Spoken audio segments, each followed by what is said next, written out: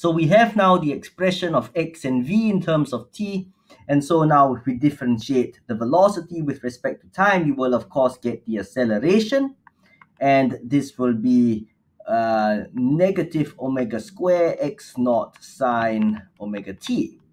Now, what I want to highlight here is that if you look at this expression here, it repeats itself over there. And so we can express A as equals to minus omega square x. Now, this is a very important formula because it's what we call the defining formula of an SHM. Remember that an SHM says, or rather an object in SHM, must have its acceleration directly proportional to x.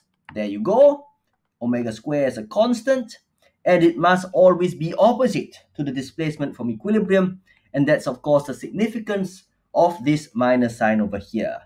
All right. And so now we have proved that indeed an SHM can be characterized with this equation. And of course, if we draw the graph, okay, so we're looking now at an AX graph. This will be a straight line through the origin with a negative gradient. Okay, let me just make this a little bit more pretty. Okay, so this of course will be where the graph ends at minus x naught and x naught respectively. Okay, the maximum acceleration will be minus omega squared x naught. Oh, this is plus omega square, sorry. This of course will be minus omega square x naught. And of course, the gradient of this line must be minus omega squared.